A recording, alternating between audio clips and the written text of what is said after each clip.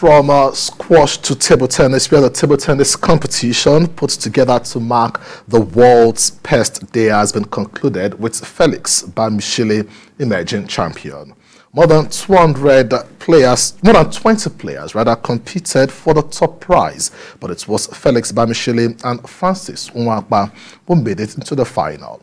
Bamishile then urged his opponent to win the maiden edition of the tournament that was staged to create awareness of pest services in the country. This is just the beginning of everything that we call progress. This is just the beginning of, from here, many other things is going to come up, as you know. It's just for you to start. As soon as you start, every other thing start falling in place. So I believe this is just, and that's why we call it the maiden edition, because you are going to see many more of this going forward. Today is a special day globally.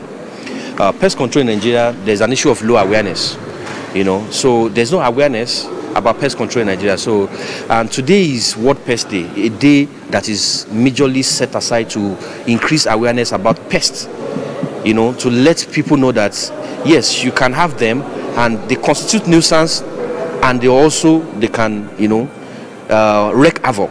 It's also to show that yes, there's a need to do more